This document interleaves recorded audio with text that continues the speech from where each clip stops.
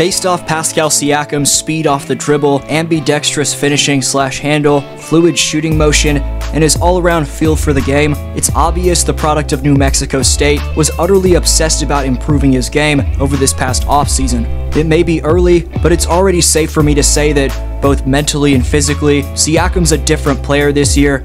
Whether or not he can keep it up through the 82-game grind and into the postseason is another story, but when you combine the well-rounded scoring of Siakam with the wing-defending, playmaking phenoms in Scottie Barnes and OG Anunoby, you get one of the toughest teams to deal with in the association.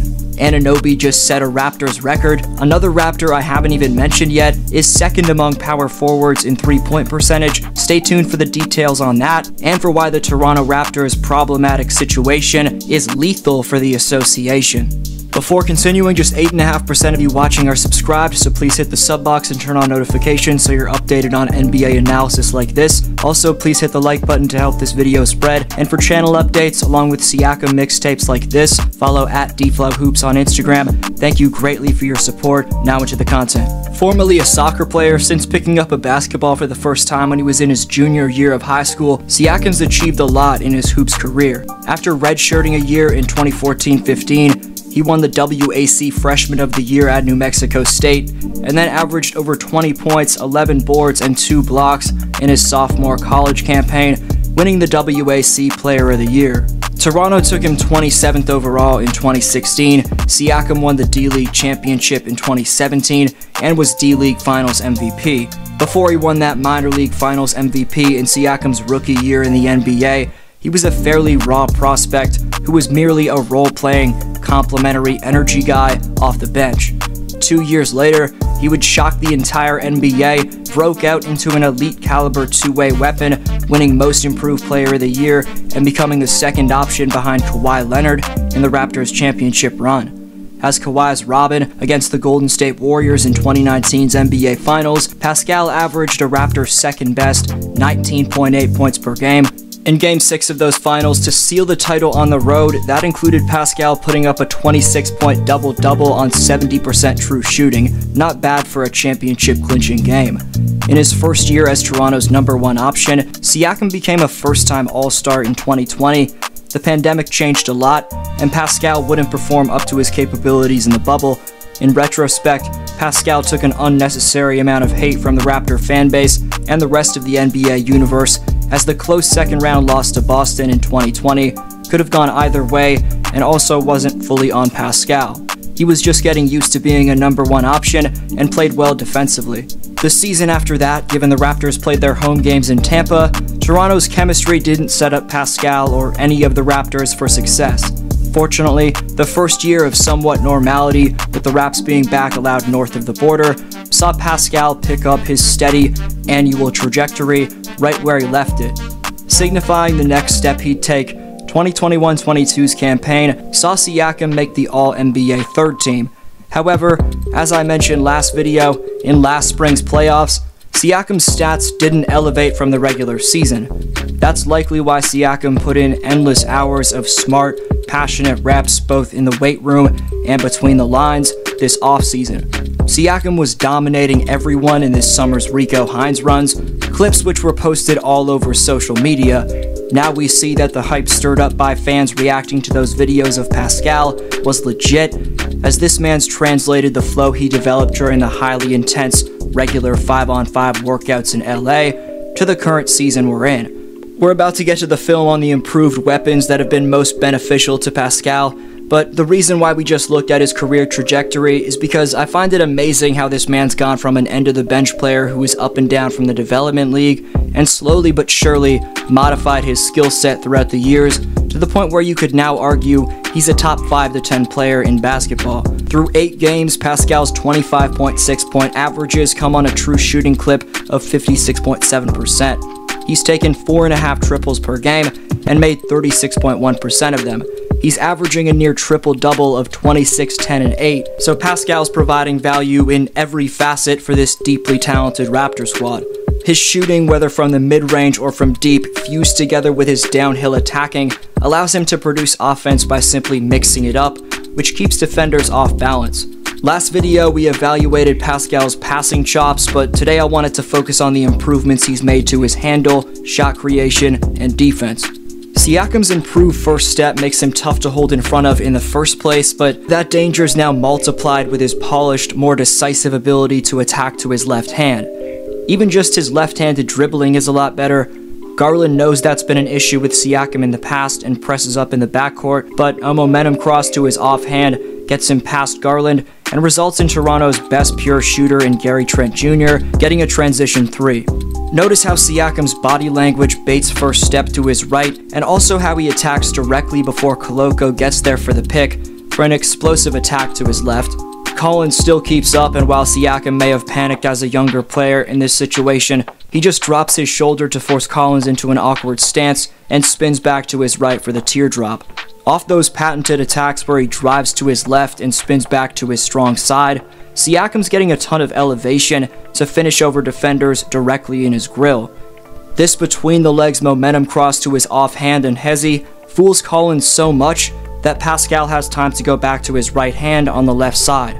Using that offensive leverage, here Capella assumes Pascal's going left, but watch this in-and-out move, up fake, and spinning pivot off his right foot for the Dirk Nowitzki-esque fadeaway while drifting into the lane.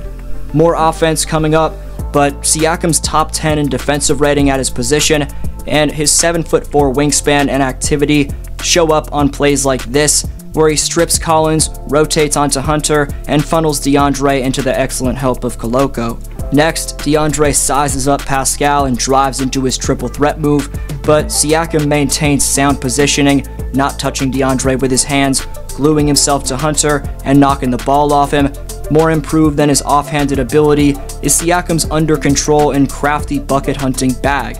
Obviously, Siakam's always had his reach advantage on the perimeter, but he significantly polished his array of slashing tools.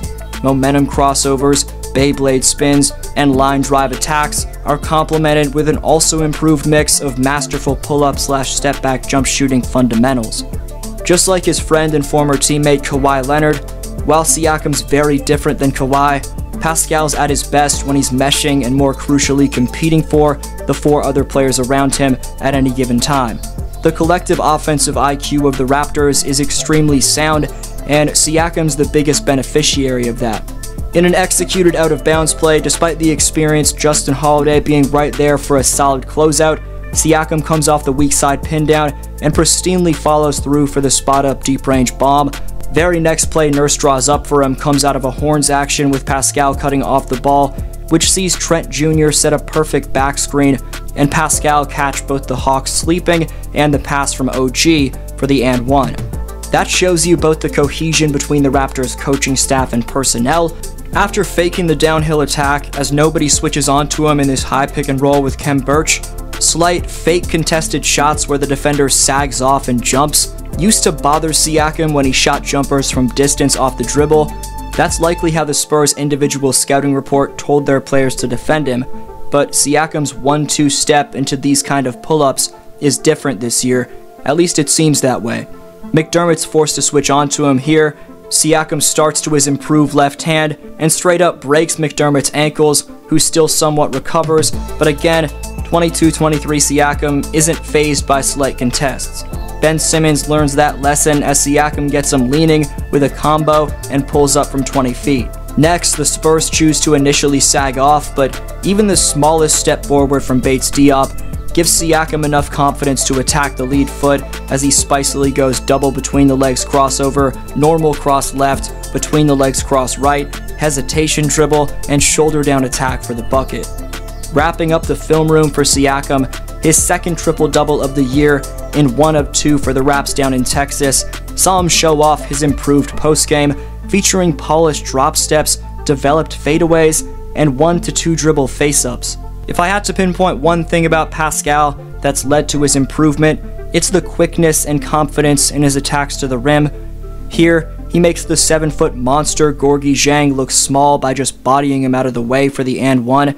Also, look how small he makes PJ Tucker look on this play. To wrap things up, he's got to avoid overall, nothing stops Siakam if he's healthy and playing for his teammates. This video was recorded before Toronto takes on the Mavericks in Dallas on Friday night. but the Raptors' last 2 games as of right now have seen them beat their opponents in the Atlanta Hawks and San Antonio Spurs, 2 plus 500 teams, at least for the time being, by a combined 73 points. Big time contributors that I'm aware haven't got enough credit in this video are Gary Trent Jr., who a separate video could be made on, along with OG Anunoby and Scottie Barnes. Film on the defense of Scottie and OG is something I could put together as well. Of course, there's other teams across the league to cover, but the Raps are damn intriguing right now. Speaking of Anunoby, he just became the first Raptor of all time to snatch 5 steals in back-to-back games. OG rightfully just called himself the best defender in the NBA, and there's genuine proof of that in the fact that he ranks #1 among all small forwards in defensive rating. Meanwhile, rising sophomore Scottie Barnes, who's playing extremely motivated right now, is 9th best at his respective position in defensive rating. More than living up to the hybrid of Paul George and Giannis I once compared him to, Scottie's actually a better passer than either of those two. But the reason I gave Barnes that hybrid in a video I made back in the summer is because his mix of slashing and perimeter smoothness is very similar to Giannis and Paul. He missed 1 game due to an ankle injury but tried to fight through it initially despite going down in pain against Miami. This kid can't stand missing games, and his passion for basketball is what's ultimately going to drive his greatness more than anything. Scottie's attention to detail show up in his persistence and fun-loving nature to pick up the ball full court. As I've said in the past, this man genuinely enjoys clamping up anyone who steps in front of him, and it's refreshing to watch. Chris Boucher is also refreshing to watch, as the stretch center has been dominant since returning to the lineup, proving he's a vital piece to this Raptors system. Boucher is currently 2nd in 3-point percentage among power forwards and is averaging an important 11.8 points, 4.8 rebounds, and 1.2 blocks in just 19.4 minutes per game. Boucher's true shooting percentage in 22-23 is at a blistering 75.5%. Going back to Siakam, why or why not will he keep this production up? Best answer down below in the comments gets next video shoutout, and the top 5 commenters by December 21st earn free merchandise of their choosing. Today's Speaks winners are firstly TJ Views, who says, I think they can go 10-0, because I think the way they're playing, they can win a lot of games this year. They have a great team, and even though they don't have Chris Middleton, they know how to play like a team and will continue to win a lot of games. They can certainly win a title this season. And secondly, to Logical Raptors Fanatic, who says No is who I'm most excited about for the Raptors. His foot speed and length will terrorize the league for years. Thanks for watching, have a good one.